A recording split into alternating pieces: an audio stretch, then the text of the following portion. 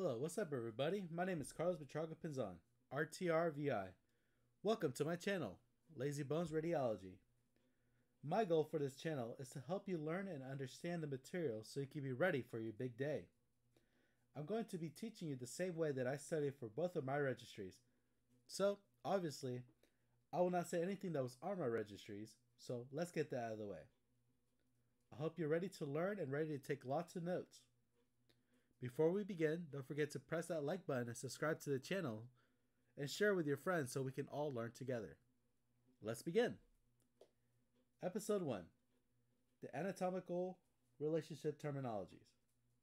In the medical field, orientation is key. For example, if you are invited to a party but didn't have the address, you'll have a difficult time getting there. That's why knowing where or what you're looking for is very important. This brings us to our first term, the anatomical position. This is a picture of the anatomical position. By definition, this is when a patient stands erect with the face and eyes forward, arms are extended by the sides, the palms of the hand are facing forward, heels are together, and the toes are pointing forward. In simpler terms, this is known as the neutral position. Know this and be familiar with this position because this is the basis of our field. Now we'll move on to the anatomical relationship terms. These are specific terminologies that are commonly used in the medical field to describe the relationship of the part of the body in relation to the anatomical position. We as technologists must be familiar with these terms because we'll be using them throughout your career, and it allows you to communicate with more accuracy and precision. The following definitions were gathered from Merrill's Atlas of Radiographic Positioning and Procedures. This is the series that I used when I was a student, so I highly recommend it. Anterior. This refers to the forward or the front part of the body or the forward part of part. So, the anterior surface or the front part of the body is known as the anterior surface.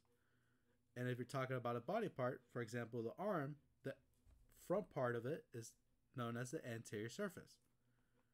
Posterior is the opposite. This refers to the back part of the body or the part. Caudal. This refers to parts away from the head or towards the feet.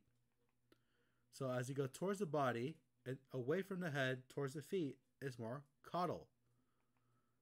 Cephalad or cephalic refers to parts towards the head of the body. So as you go towards the body and getting closer to the head, you're more cephalic or cephalad. Inferior. This refers to below or down towards the feet. So this time we're within the body and going away from the head towards the feet. This is a more inferior relationship. Superior is the opposite. This refers to above or near the head of the body. So as we travel up the body, within the body, towards the head, we're more in a superior relationship. Central refers to the middle or area or the main part of interest. So here's a line indicating the central part of the body. As we go towards that center, you're more central. So if we're talking about a body part, the main part of interest, the closer you are, the more central you are. Peripheral is just the opposite. This refers to the part at or near the surface edge or the outside of another body part. So as you go away from it, is more peripheral. So the arms are more peripheral than the torso of the body. And if we're talking about a body part, if you're away from the central part, the more peripheral you are. Lateral. This refers to parts away from the midline or another body part to the right or left. So here's our central line. If you're going away from the midline on the left side, this is known as your left lateral side. And the opposite, the right lateral side. So going away from the midline is known as lateral. Medial, you're going towards the center. This refers to parts towards the midplane of the body or towards the middle part of the part of interest. So if you go towards the center or the middle part of interest, you're more medial. Contralateral, this is a unique form of lateral. This refers to parts on the opposite side of the body. So, for example, if you get hit on your left-hand side, but you break your right ribs and your right leg, this is known as the contralateral side of the impact, or the opposite side. Ipsilateral refers to the part or parts on the same side of the body. So going back to our example, if you get hit on the left-hand side, but you break your left ribs and your left leg, this is known as the ipsilateral side, or the same side of the impact. It's very important not to confuse these two laterals. Contralateral is opposite, ipsilateral is the same side. Deep. This refers to parts away from the surface or the skin. So, as you can see here in the picture, the closer you are to the bone, the more deeper relationship you are. Superficial refers to parts near the skin or surface. So as you go away from the bone towards the skin, the more superficial relationship you are to the part. Distal. This refers to parts furthest away from the point of attachment, point of reference, origin, or beginning away from the center of the body. So here's an example. Here's my 2 points of interest. As I go away from them, this is known as distal. So you're more further away from the point of reference. Proximal.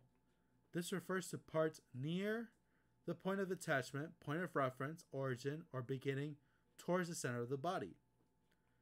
So here's my 2 points of reference. As I move towards that point of reference, you are more proximal. So distal is away, proximal is getting closer. External. This refers to parts outside of an organ or outside of the body. So here's my heart. Anything outside of that organ is more of an external relationship. So anything outside of the body is more external. Internal is just the opposite. Refers to parts within an organ or within the body. So as you go inside towards the center, you have a more internal relationship. Parietal. This refers to the outside wall membrane around a body cavity. So the heart is an important organ that has a parietal wall that protects it from the outside membranes of the body cavity. Visceral refers to the covering membrane of the organ itself. So not to get confused, visceral is a more intimate membrane that covers the organ itself. Parietal is more like a protective wall that protects from the outside. Dorsum. This refers to the top or the anterior surface of the foot or the posterior surface of the hand. So the top part of your foot is known as the dorsum, and the posterior part of the hand is known as the dorsal part of the hand. Palmar refers to the palm of the hand or the palmar region of the hand. So the anterior surface of the hand is known as the palmar region. Plantar refers to the soles of the feet or the bottom of the feet. I know this looks like a lot, but try to use these words throughout your day and you'll be a pro in no time. The more you practice these words, the more you'll be familiarized with them. So when you hear them in a clinical setting, you'll be ready for them. Thank you very much for watching. Don't forget to press that like button and share with your friends, and also subscribe to the channel. You can also follow me on lazybones_radiology. Thank you. You guys have a great day.